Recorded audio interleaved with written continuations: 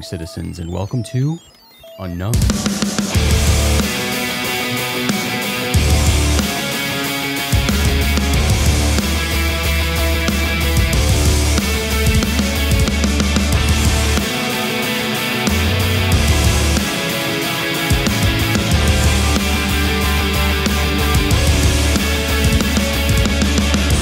I'm Jason McClellan. Thanks for hanging out with me.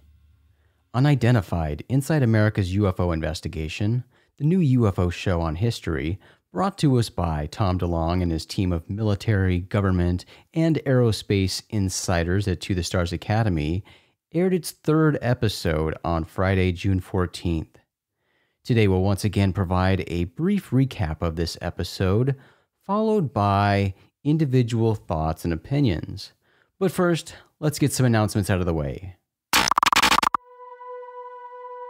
The week of AlienCon Los Angeles has arrived. AlienCon takes place June 21st through the 23rd at the Los Angeles Convention Center in Los Angeles, California. Ryan Sprague and I are either presenting or participating in a wide range of programming at AlienCon LA. You can check out thealiencon.com for the event's full schedule and all the important details. If you haven't grabbed your tickets yet, use the code UNKNOWN and you'll receive 10% off your ticket purchase.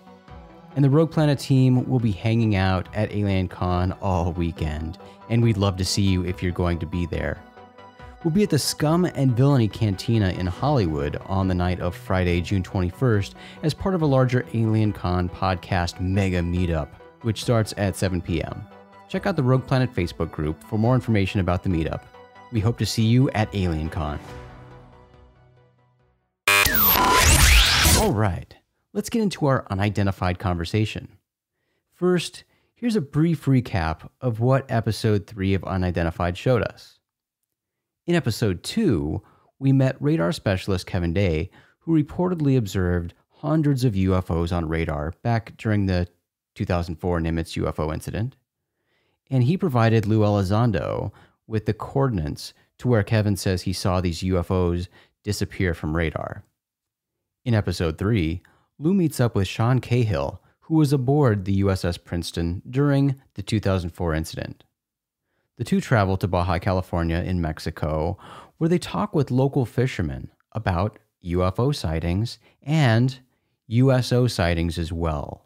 Now, if you're not familiar with the term USO is essentially a UFO in the water, and this can either refer to just strange objects that are in the water, and sometimes they refer to UFOs that dive into the water. UFOs become USOs. But if you'd like to learn more about USOs, I highly recommend looking into the work of Paul Stonehill. Paul's done a fantastic job researching this topic, so just search for Paul Stonehill, and he's got some incredible information about USOs. Back to Unidentified, the team then takes a boat out to Guadalupe Island, the location where Kevin Day says the UFOs disappeared from his scopes. Lou and Sean speak with fishermen near the island about their UFO sightings, and they ultimately meet up with a marine biologist who shares a personal sighting as well. The UFO sightings from all these fishermen highlighted on the episode share similar characteristics to the Nimitz Tic Tac UFO. Although the physical descriptions varied, the movements of the object were somewhat similar. And the episode really tries to make all these sightings somehow related to the Nimitz case. There's also a noticeable focus on the term hotspots in this episode. Hotspots are essentially an area with an unusually high concentration of UFO sightings.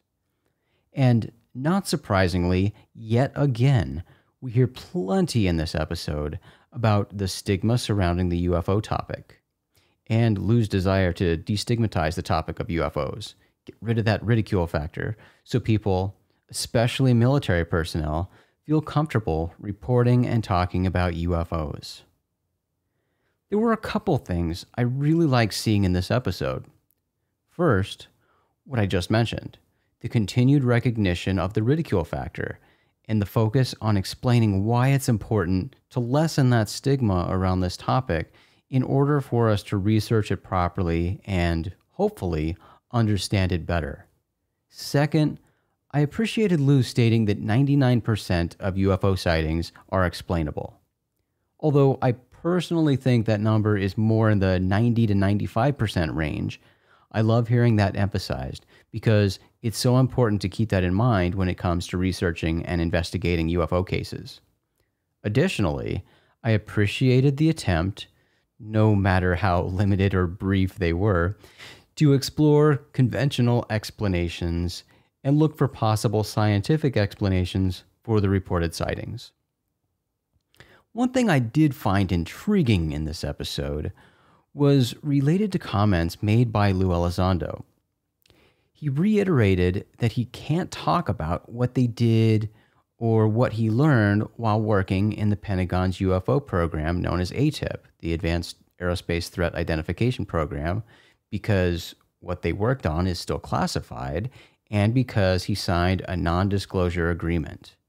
However, as he's done on previous episodes, he brought up the 5 observables, these extraordinary logic-defying capabilities most commonly associated with unidentified aerial phenomena sightings that were created by ATIP. He can talk about these apparently, but nothing else. He also said something else interesting, that at ATIP, he could only interview military personnel, not civilians. I found that curious because from previous information we've heard about ATIP and the work it performed, we've been told that civilians were a big part of it. Civilians were the ones who claimed to be in possession of UFO material. Civilians are among those who were studied when the group was researching possible health effects associated with proximity to UFOs. And many, if not most, of the people involved with the project were government contractors, civilians, not military personnel. So hopefully we get some clarification on that issue in the future. But overall, episode 3 was fun. I enjoyed some of the issues raised, and it was cool to see big shot political consultant John Podesta make another appearance. We'll see where the show takes us in the next episode.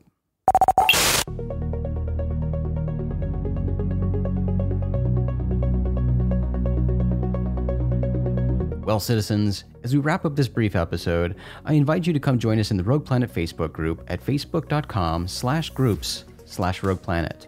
We'd love to hear your thoughts on the 3rd episode of Unidentified or anything else UFO related that's on your mind.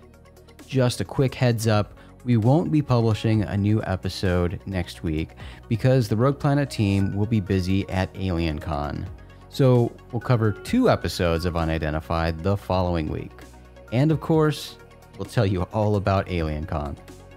You can find more episodes of Unknown on Apple Podcasts, Stitcher, Google Play, iHeartRadio, and YouTube. Subscribe on your favorite podcast provider so you're notified when we publish new episodes.